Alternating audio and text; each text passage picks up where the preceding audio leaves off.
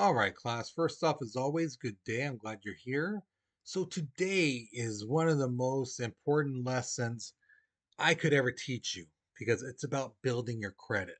Now, if you do not believe me about how important credit is, you need to pause this video and ask somebody in your household or even an adult nearby how important credit is. Okay.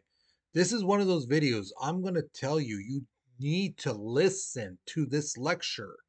You need to really focus because what you're going to learn about today, it's going to come up on you, creep up on you in like another year or two, guaranteed. Especially if you're trying to like move out, uh, have your own life, do certain things, and you're going to want to get a car, want to get an apartment, get some furniture, things like that. Um, they're going to be like, yeah, your credit score is horrible, or you have no credit score. Like that's sufficient. So you're going to pay more. You're going to do this and that. Um, because again, like I said, this is incredibly important. And a lot of times, those adults I told you to talk to, your parents or any other one that are around, um, they had to learn the hard way, like I did. You know, so you are you need to take advantage and listen to this whole lecture video. Okay, you really do. If there's any lesson you should save, uh, on one of your, like, if you have the YouTube, account, you need to save this video because again, this will help you out in the future. Okay. So here's your warm-up picture. So obviously somebody's in the hole because you can see the dirt coming out, right? So my question is this. What do you think this artist is trying to say about people, debt, as you see in the hole, there's right there in the black, it says debt, and interest? What do you think this artist is trying to say? Now, I had to kind of point this out to some students. Um, which way is the dirt going? Is the dirt going into the debt or coming out? And a lot of students are like, it's going out. So exactly. Does that mean they're getting out of debt or are they getting deeper into debt? So that little hint, that little clue should help you to analyze this picture. Okay. All right. So think about it. Pause the video, write your response because we're moving on in three, two, one.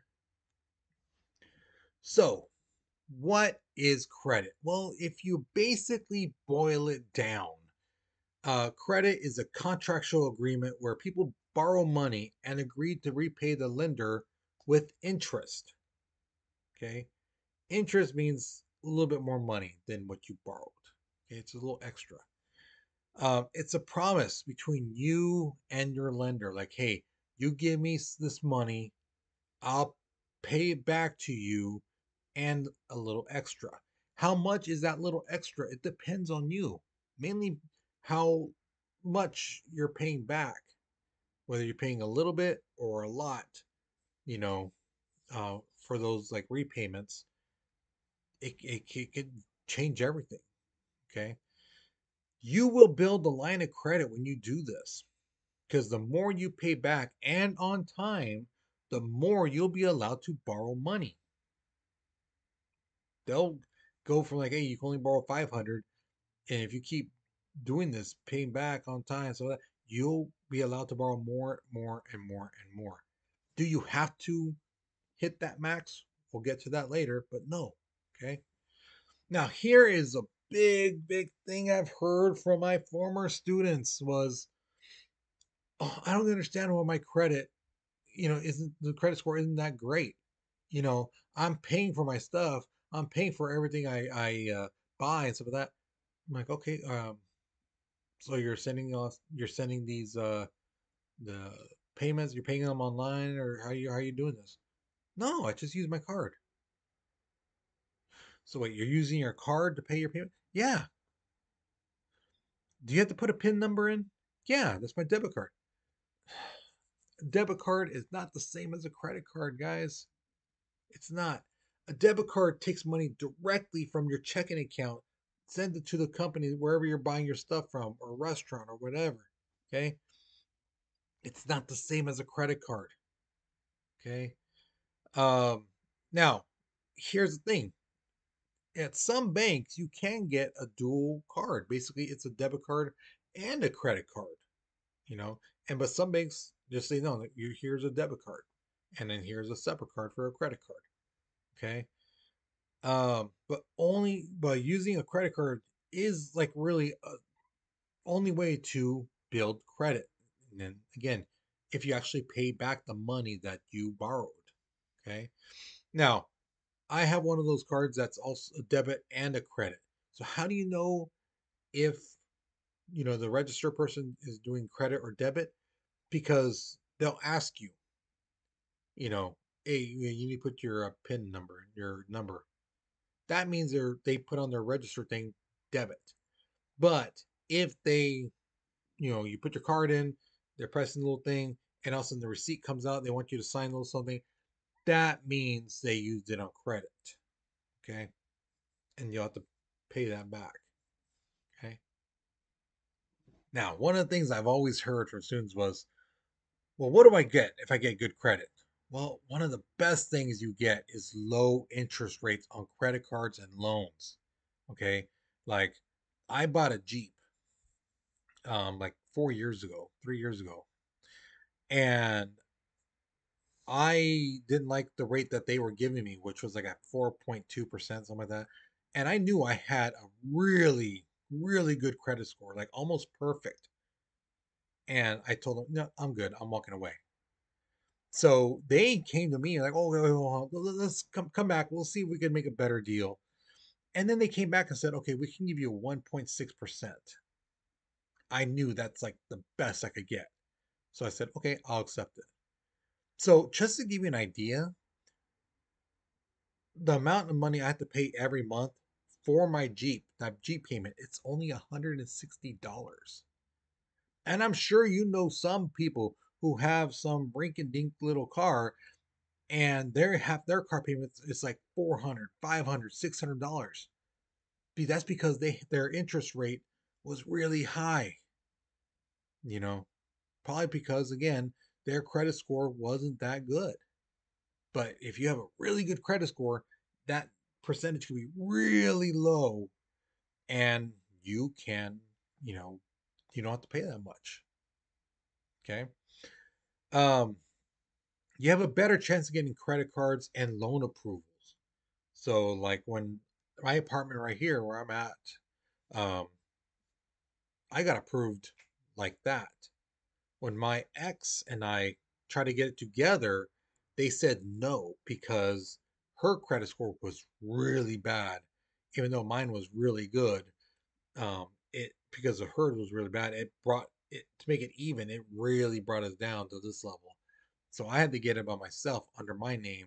That's why when we broke up, I had the apartment because it's under my name, not hers.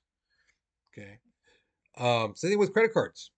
I've gotten offers from like Disneyland, like, oh, do you get this credit card? Um, you can get exclusives and be invited to certain events that only certain people can go to. Thing is, I'm not a big fan of Disneyland. I'm not gonna drive no 3 hours and stuff like that. So like that credit card means nothing to me, you know. So that's the thing they try to do, entice you with offers and better credit cards and things like that. You get certain things, and then, like I said, in commercials you see all the time, you get 1% back, money back from what you use, and blah, blah. But if you have a really good credit score, you get not just 1%, you might get like 5%, 8%, 10%. I don't know like how high it can go, but I know it's you can get a lot more than 1%. 5, 8, somewhere on there. Sure, absolutely. The other thing is you have negotiating power. Like I said, when I walked out that first time about the Jeep, they came after me running.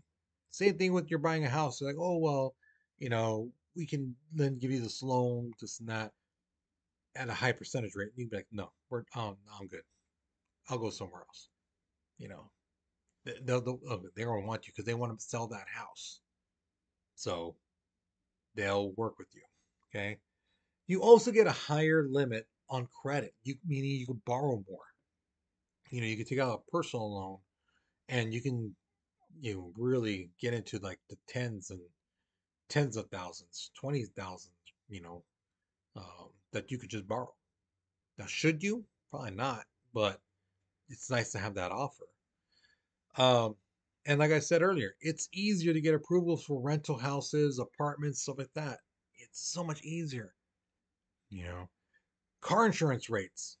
Again, that happens too. Your car insurance rate could be really low, you know, if you have great credit score. The last one is avoid security deposits for utilities. So if you get a new apartment, new house, and you have to turn on your gas, electric, things like that, you have to put a deposit down. But sometimes, if your credit score is really good, like really, really good, your deposit may be nothing. And if it is something, it'll probably be really small because they know, hey, this person's going to pay their bills. This person's good for it. We know we're going to get our money back.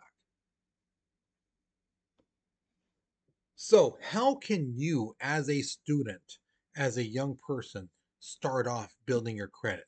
One of the easiest ways is to buy small things with your credit card.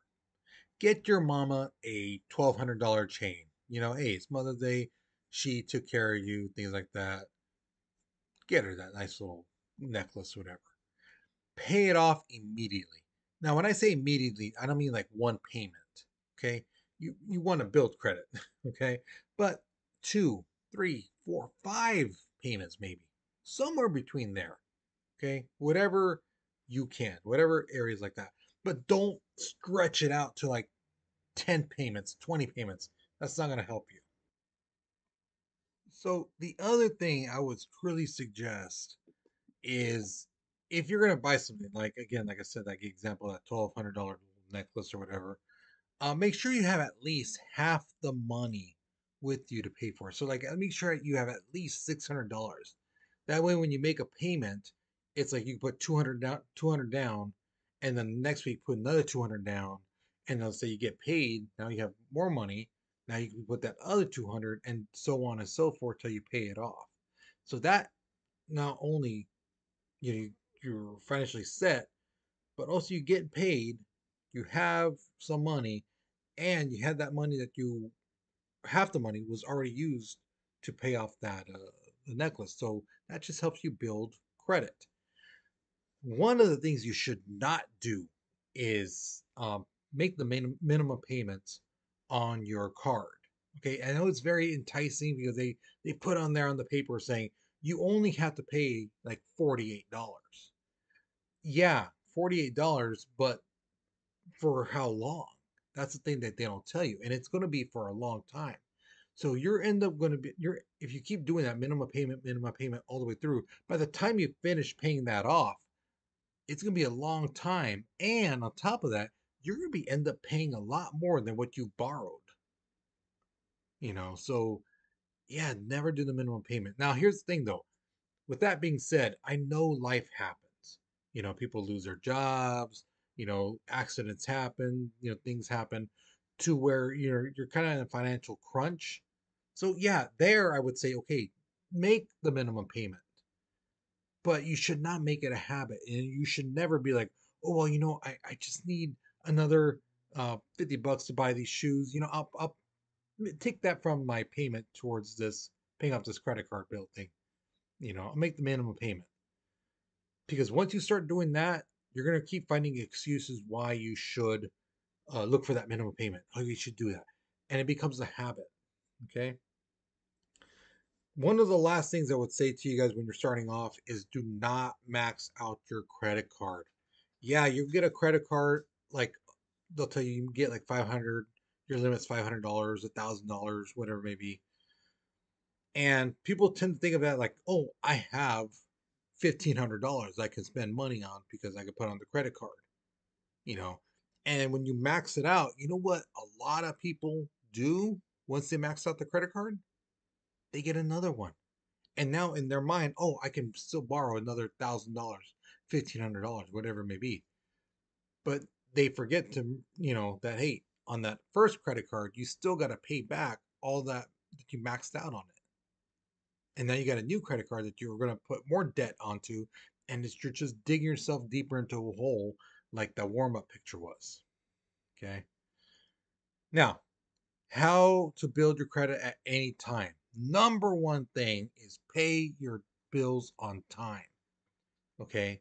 Um, when they're due on, let's say, the 15th of every month, pay it on the 15th.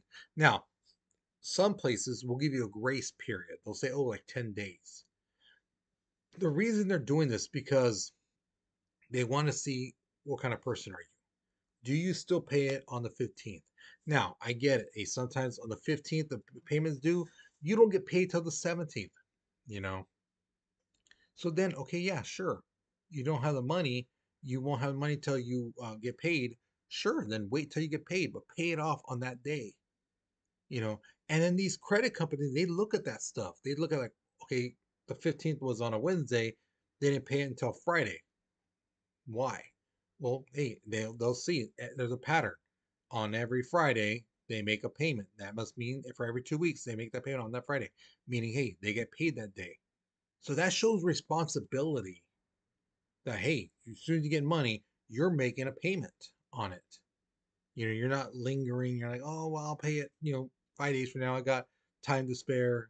No. The other thing is make frequent payments. Just because they're saying you don't have to pay one time for a month, doesn't mean you have to pay it just one time. You can pay and put another payment in within that month, you know, and it does two things when you do that. One, it makes your debt lower because now you're paying off to the principal of your debt, meaning what you borrowed. And also it shows responsibility on your part to where the credit companies are like, hey, this guy, instead of, he got some extra money somewhere, somehow, but instead of buying you shoes and or eating out somewhere or taking their girlfriend out somewhere, no, they're taking care of their debt, to us. So that looks good on you, and then that helps to raise your credit score. Okay. Dispute credit errors. This is pretty important too. You can check on things like Credit Karma and stuff like that to see if there's any errors. And if there is, you can point them out. Like, hey, no, I wasn't late on this payment. I made it. Here's proof, you know, and you could show like a bank statement, that, hey, I made this payment at this time. You know, it was on time. This company probably didn't, cash it in until later. That's their thing, but I paid it off on time. Um, and again, that shows, hey, that you are keeping track of this stuff, and they can't pull wool over your eyes because you're on top of it. Okay. The last thing I would suggest is do not get a credit card from someplace that's not reliable. Get a secured credit card, a Visa, MasterCard, American Express, Discover, something like that. Don't get Joe Schmo's muffler shop credit card, okay? Because a lot of those places that have like a credit, in their own place, like you can't use that credit card anywhere else but except their place. A lot of times in the fine writing, it'll say stuff like, "Hey, if you miss a payment, by like a day or two, um, they can ask for the entire payment right there and then. So if you owe like $3,000 left on your payment for whatever, for that company, and you missed it by 2 days, they can then say, "Well, we want all 3,000 now," and they could take you to court, and they will win because in order to get that credit card, you had to sign off on that little paper, meaning you read all that stuff, and you will not win in court because again, your signature's right there saying you read all that stuff and you were aware of those rules. So, and you signed off on it. Now, when it comes to credit, there's the three C's. Okay. I know on the chart, students brought it up. There's more than three. Yes, I know. But these are the big ones: capacity, collateral, and character. Capacity is your ability to pay back the loan.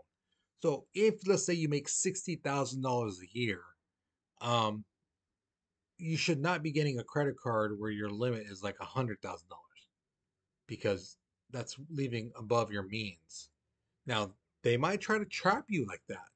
They're like, oh yeah, you can take this credit card, the limit's $100,000 because they know, hey, if you do that, live above your means, that you're going to spend a large part of your life paying them back for that big loan, especially if you max it out or get close to maxing out. Because again, you only make 60,000 and they know for sure we're going to get this guy to keep paying, paying, paying, paying, and we're going to make a lot of money. But if you know, hey, I only make 60,000, why have this limit that high? No, you show responsibility, like, hey, self control, things like that. That looks good on you. The other thing is collateral, which is assets.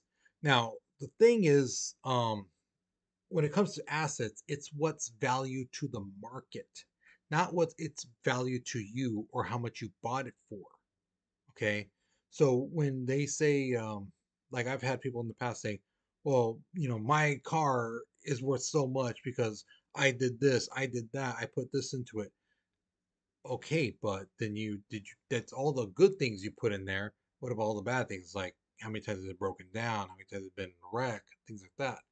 Okay.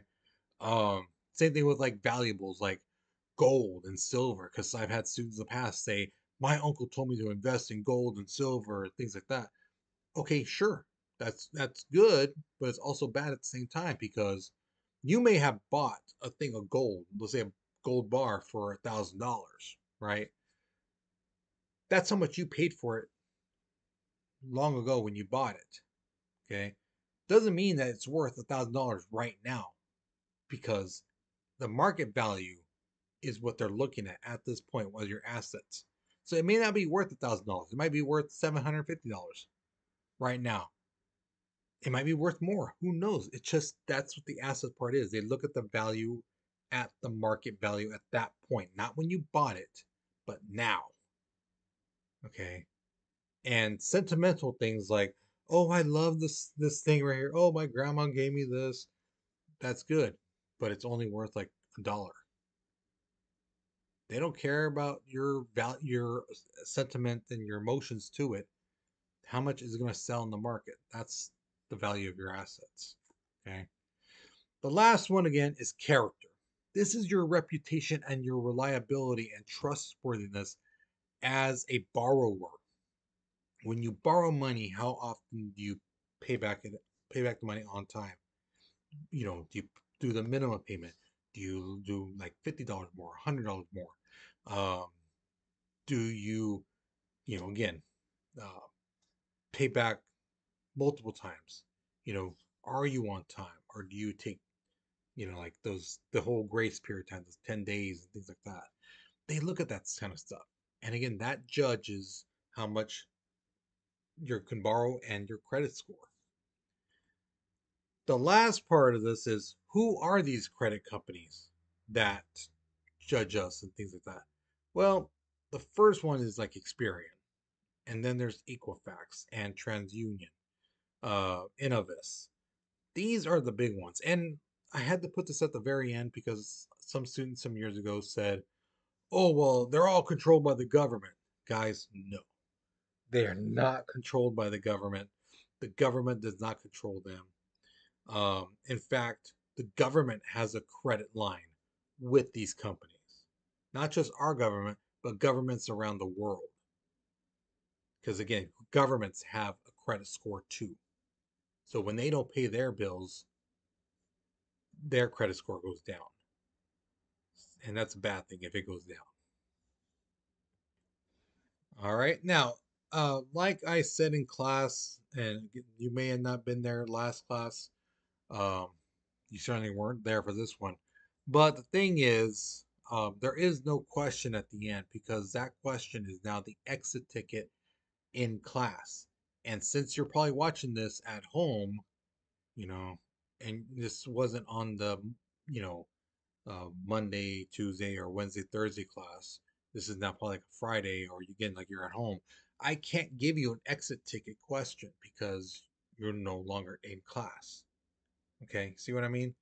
So you have to do some extra work to make up for those points. Now, I haven't made it yet. I'll be making them more likely next week.